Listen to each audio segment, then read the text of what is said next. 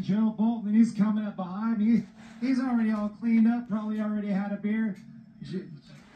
Yeah, hey, well deserved. So tell me about your day out there. How was it? It was good. We ran into some problems at mile 220. We led till there, and then we had an overheat problem. Blew a fuse on the fan. My son Austin and Chad figured it out. Then they had to put some coolant in. We were out. Ian ran out to them in the middle of San Mateo's wash, brought some coolant, and it worked out fine. They took it in from there. Made up about 30 minutes, but it was, yeah, we lost probably 45 minutes to an hour. But it shows how fast you are and where you should be. We got a new, a nice motor from TRP from Greg. That really helped, and we blew a front left shock early this morning. These two guys changed it in like 4 minutes, and the Honda went by us, Sizlove went by us, and we were able to catch him. And then Jansky passed us on the summit. I'm like, damn, he was possessed. He just went by both of us. And then we caught him in the desert and put probably 7 or 8 minutes on him. And we got a flat right before I gave him the car. Then they got a flat.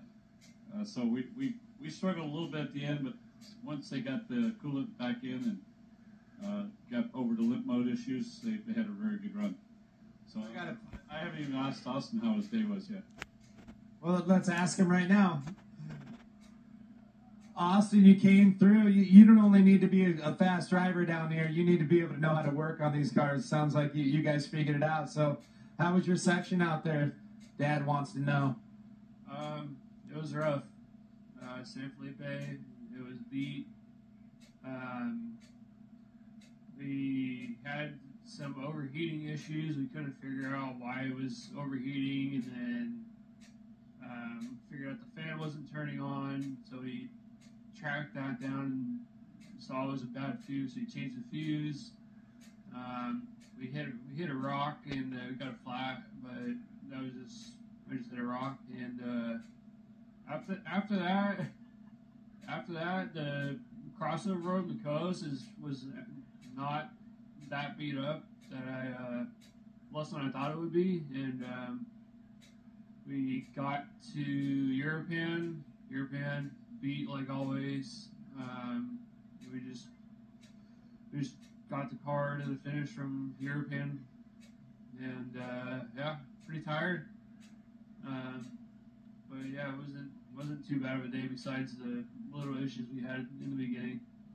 But you got it in. That's the most important part. You guys persevered, stuck with it, and the heart really came out as you guys got it here. Congratulations to you guys, and I'm sure you can't wait to get back at it for the 400 coming up in September. Yeah, I think we're still leading in points, so just consistent finishes, and then the 1,000, try and win the 1,000, win a championship. Our last year in an NA car, so. Anybody else you want to thank for the team? You got some great sponsors on this ride.